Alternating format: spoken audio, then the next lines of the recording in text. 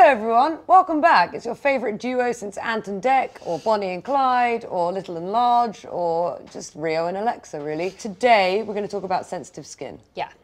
This is something that I've not suffered from in years, but age 36, suddenly I developed this moment where I was putting stuff on and my skin was like very angry about it. Yeah. So I've recently become interested in products which are very gentle.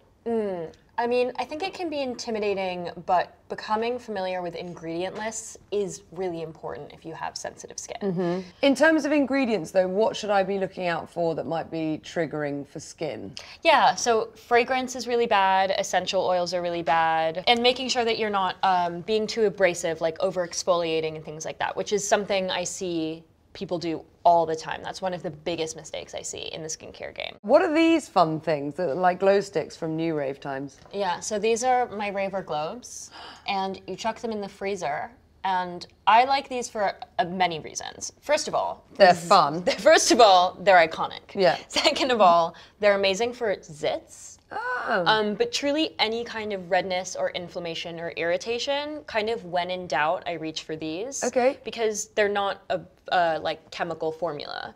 So Can I touch one? Yeah, please. Looks like a Smurf. We'll wait and, well, we should wash our faces first to Okay. put it on clean skin. So this is a really, really gentle cleanser from Miss Dr. Loretta, who we've talked a little bit about. My favorite medical doctor. Correct. And what I love about this cleanser is that it was formulated specifically for post-procedure skin.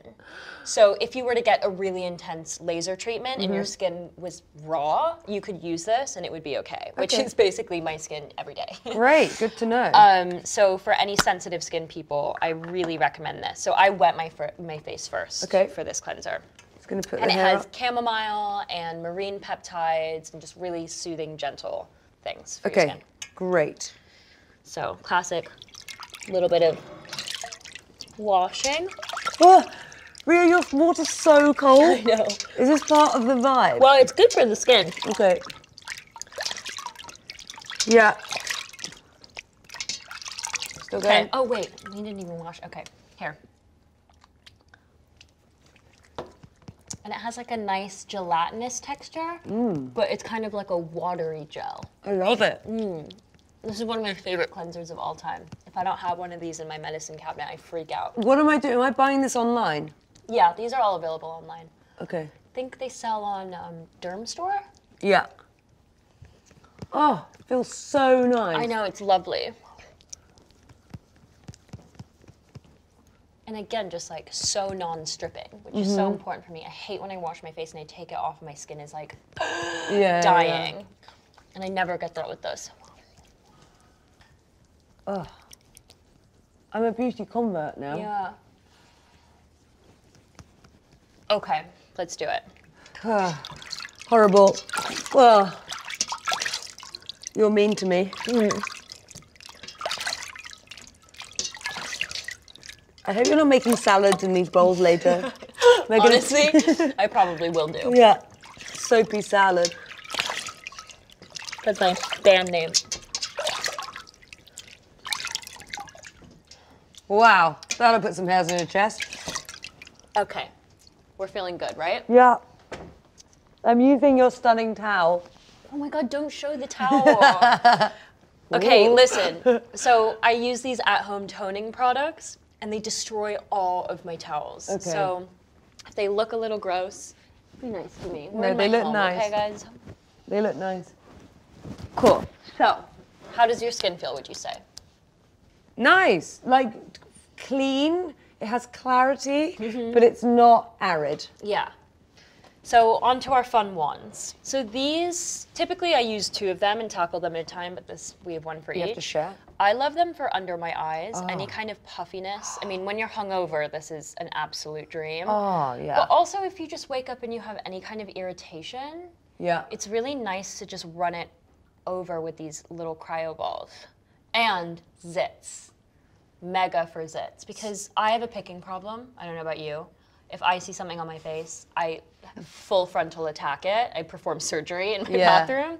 So having this as a way to kind of keep my hands off of it. So it calms it down. Yeah, exactly. It knocks off any inflammation and redness. Yeah. And so my spots are really chronic because they don't appear whatsoever, and then 3 times a year I get a volcanic boil essentially. Yeah. And it's the pits. And it's in the same spot every time. You can see because I've scarred myself from popping it. Yeah. Like last year I had it I'm kind a of little 6 scarred times. too. Yeah, it sucks. But, you know, it happens to the best of us. This is very soothing. So this is like a great way to kind of prep your skin for any of your skincare. As I said before, exfoliating is typically people's biggest mistake when they have sensitive skin. Because if you have any dryness or patchiness, you'll think to yourself, oh, I want to buff that away, right? Yeah. But the problem is you're just irritating the skin even further and creating more roughness, more dryness, more redness. And what I love about this, again, is that it's only 1%. So it's very, very low level exfoliation. And anything that's getting stripped away is getting put, like any kind of moisture is getting put right back into your skin with all of the wonderful hydrating ingredients. The other day, and I've still got it a bit there, I had like this very dry patch of skin here, which I think was an allergy to a mascara. And I put on skin food on there, and it like took it away. Skin food is amazing. The problem with skin food for me personally is that it can make me break out. Because it's so oily. Because it's so heavy, but as kind of like a isolated treatment, I think it's wonderful. Yeah. But for me personally, I know a lot of people recommend it as a moisturizer. It didn't really work as a moisturizer for me, but I think it's fabulous. But yeah, in that patch, it was like... Yeah, exactly. Just like a little kiss in a treatment area. This is definitely great for sensitive skin Am I people. patting? Patting. Yeah, I remember. This is very TikTok, this movement. It is. We can make up a dance.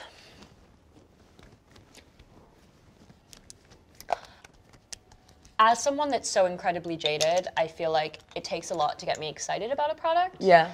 But I tried this moisturizer quite recently, maybe like a month ago. No offense, but terrible packaging. I know.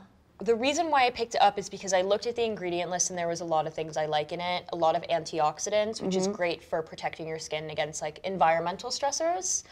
It has galactomyces in it, which is brightening and moisturizing and My great favorite for the dinosaur. skin. And then also mushroom, which is really high in antioxidants. Also chamomile, a lot of really, really wonderful, just like calming, soothing ingredients. And when I went to check this out, the woman at the store was like, oh, my boyfriend gets the worst shaving rashes, and this is the only thing that helped his skin from being super red. Was that an organic shop or? This was a K-beauty store. Okay. So I did have to do like a little bit of research, like translation research to figure out what was in this, but my skin has been absolutely loving this. Again, like I love that it's nice and like moisturizing on the skin, but it's not rich. Okay, great. Which is always a goal for me. So. Oh yeah. Right? I like the consistency. Like.